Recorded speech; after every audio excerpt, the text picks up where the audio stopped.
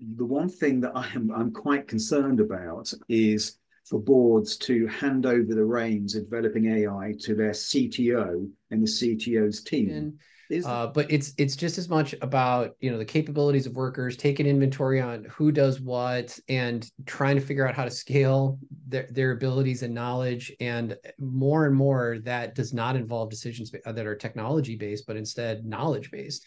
So And I hope that organizations would rather look at these kind of developments in AI as an opportunity for competitive advantage rather than an opportunity for cost savings. So you clearly want a mixture of internal skills there, but also external people coming in and consulting, but also make sure it's interdisciplinary. Getting good people is important. I'll just say on this one, I think above the dotted line, a lot of it's about having that transitioning to the new kind of culture of democratizing this technology, and then the dotted line is really where you start to run. I believe if it's going to work well, it's going to fundamentally change what work looks like. Mm-hmm. And from a psychological perspective, of course, we're talking about change management, but change management times 1,000, change management on steroids. just want to start to think about roadmaps. And please, again, huge caveat over this. This illustrative only. And in terms of how people should be thinking about going forwards, we think it's helpful to split this between organizational impacts, technology impacts, and people impacts. The one thing that I'm quite concerned about is for boards to hand over the reins of developing AI to their CTO and the CTO's team. Is that a good idea, panel? I can just report we haven't seen the CTOs be the obvious driver for AI implementations within corporations. Frankly, I found that to be surprising early on, and now it's beginning to make a little bit more sense to me.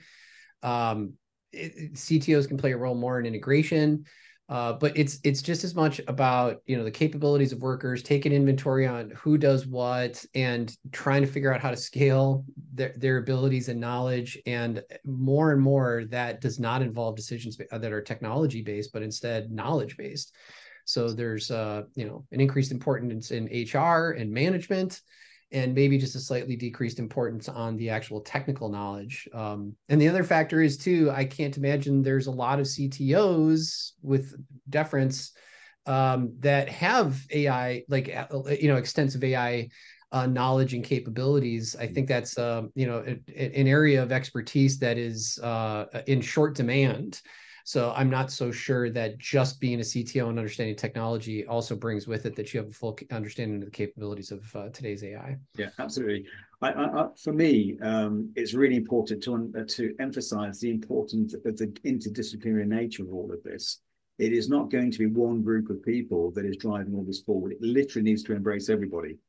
But some things I would draw out here is if you're going, it's the importance is to go outside and get some advice and start to build some relationships with academics, with people like Chris, Tony, build those relationships and get some advice in terms of going forwards.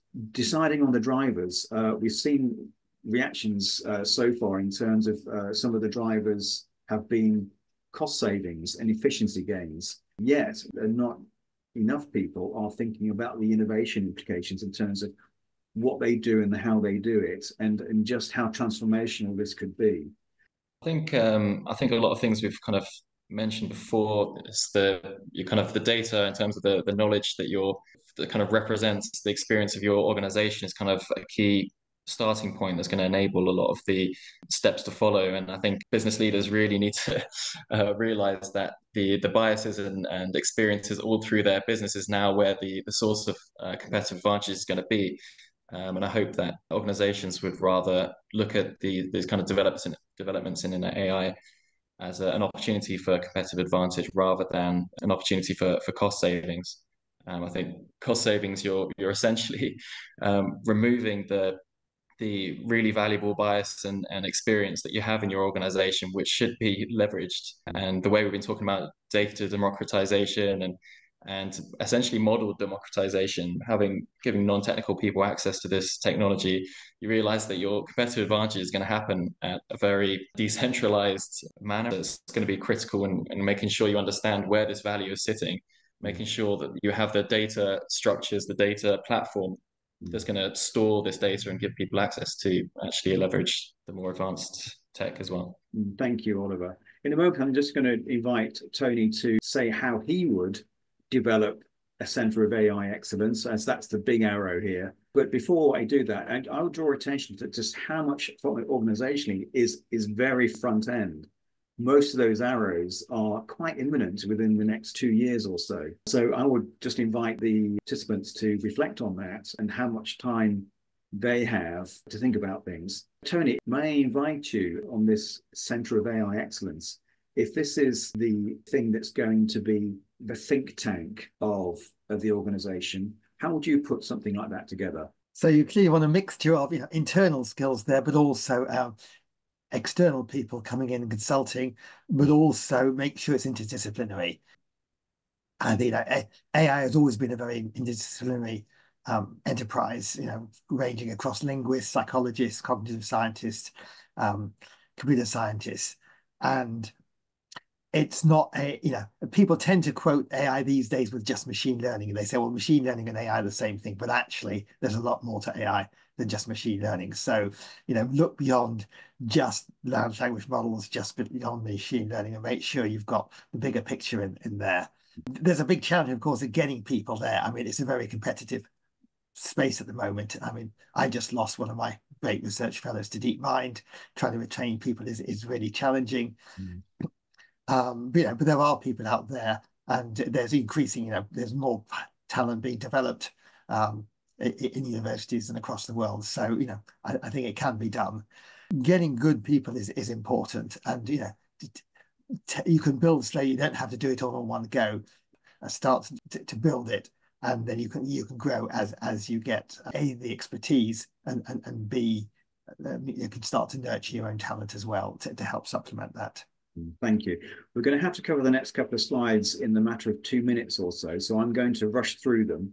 Turning to technology, there's a lot going on here. What I'd encourage the participants to do is to go away and have a look at the slides, have a look at the video that we publish, and start to distill this in their thinking. We've got a dotted line here in the middle, which is, I think, recognizing that some of this is going to be stop-start. It's going to have peaks and troughs. So recognizing that, but also, again, just thinking about how much of this is front end towards the top of the chart here, before one can start to leverage the benefits, which is more down towards the bottom of the chart. Go away and do have a think about some of those things. Anybody from the panel just want to give a 10-15-second comment? I'll just say on this one, I think above the dotted line, a lot of it's about having that transitioning to the new kind of culture of democratizing this technology, and then the dotted line is really where you start to run. Let's look at the people side. We've already been talking about the people quite a lot, so I don't really want to spend too much on this. I would highlight two things. One is, obviously the starting point is to assess one's capabilities, but it's also to recognize that the roles that we have at the moment are not just going to evolve. Entirely new roles are going to be created. One, in my mind, is the AI strategist. Has anybody come across this term before, and how would you describe an AI strategist? Yeah, I think that's a critical role that, if you're able to solve for that internally, is a huge advantage for any organization. It really involves the understanding of what's possible, the capabilities of the current AI technologies, and then staying on top of the evolution of those, more so than it is the how or the actual execution elements of it. And I think any organization that has somebody capable of doing that is going to have a huge advantage over their competition moving forward. Mm-hmm. And creating the role development pathways, again, that's the amount of thinking that needs to go in. If we think about all of those different types of roles that we had in the previous slide, and each one needs a plan, and each one needs to be planned with the people who perform those kinds of tasks. The initial engagement needs to be done very, very carefully, doesn't it? Tamara, would you have any further suggestions on that? Yeah, again, if we're thinking old model, it seems kind of like it's going to be a lot of work and really difficult. But if we can really open our minds to what this might look like, it's fundamentally, I believe, if it's going to work well, it's going to fundamentally change what work looks like. Mm. And from a psychological perspective, of course, we're talking about change management, but change management times 1,000, change management on steroids. So for me, it's really important to kind of get that narrative going. And we talked about what are the drivers, and I came up with CIA, cost reduction, innovation, or augmentation. And start to flesh out with people. It's not just about cost savings and you losing your job. Let's explore what those other opportunities might be. Great opportunities for multidisciplinary, interdisciplinary team working. It's pretty hard to do that because human brains like to be in their little silos. But what can we learn through that process, which will be demanded by AI coming into the workforce? I think there's another great opportunity there for workforce and collaboration. And then, finally, we're brains and we're human beings.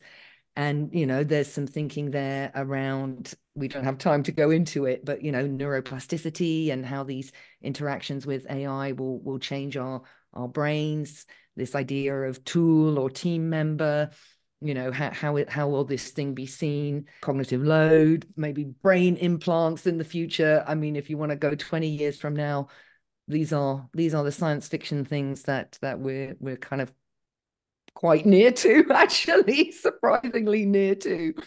So, let's get our story straight as an organization. Yeah, indeed. Samantha made the comment a bit earlier. Isn't it about collaboration? And those of us who are very much into cognitive diversity, the aim of cognitive diversity is this concept called new knowledge creation. That actually, if you get people working in certain ways, they will create new knowledge together. We've got a line here at the bottom, which is about humans and technology creating new knowledge together. But actually, the whole organizational side, the whole relational side, the whole development of roles and their pathways forwards is going to require the creation of new knowledge together. And that's actually what's going to have to be the center of organizational culture. And that is going to have to be planned for in terms of change program. So change program needs to drive the culture, which focuses on new knowledge creation from now onwards. So at the moment, people to people, but then it needs to be inclusive of people to technology as well. We're going to draw this to a close. We started with this particular comment, and it's still something we'd really like to impress, this idea of having to get your aircraft built, tested, and airborne as quickly as possible. I would like to just come back to these people. Do make contact, do have conversations. The importance of getting people in and interacting with your teams. Do make use of these relationships. So please take a note of the email addresses and make contact. Let me remind you of a program that we're developing for launching through the group we're calling Difference Dynamics next year, called Catalyzing Cognitive Diversity in the Boardroom. That's going to be a 6-week modular program, really important in terms of driving boardroom performance. And please don't be overwhelmed by what we've given here, but I would ask you to just go away and start to think about it. Do you have any closing questions or comments? We'd love to hear what you thought of the webinar as well. Samantha says, thank you for a really interesting session. Well, thank you, Samantha, also for asking such fantastic questions. Yes, echoing that, some brilliant questions were coming in. So clearly thinking around the topic at a deep level. I saw Tony answered that question as well about, will it make us all stupid? And I suppose maybe I'd love to finish on a really positive note, which is, what if it could release our creativity? That's a super place to leave it. May I just say thank you all of you who have attended. Thank you for participating. Thank you for your thoughts and questions. Chris, Tony, Tamara, Oliver, thank you so much. It's been a pleasure working with you on this project. I'm so enthused by the future. I'm very excited by it. Appreciate your time, appreciate your insights, And thank you, everybody, for attending.